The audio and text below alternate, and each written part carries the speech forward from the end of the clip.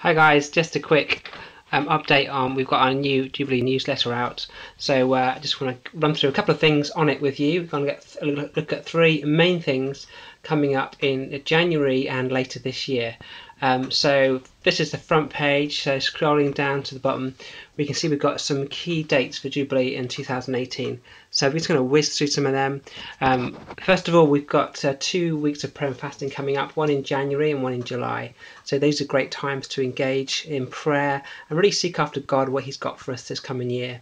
I'd encourage everyone to get involved as much as possible with those. They're always very rewarding weeks and we really see things move forward through them. Secondly, just want to point out we've got our massive Christ Passion for Wirral event, which is taking part on the Wirral. Many churches getting involved in that, and we're one of them. So that's going to be really big for us. So if you want to know how to get more involved, please flip over the newsletter to the other side, because there's more information on all different ways of getting involved. Finally, we just want to point out 3 upcoming events. We've got in July, we've got a weekend of Terry Virgo. Details to be finalised with that, but it's very exciting to be able to have him coming to see us. And also New Day Youth Camp, which is going to be a blast again. Loads of our youth go to that. Fantastic time for youth to grow with God.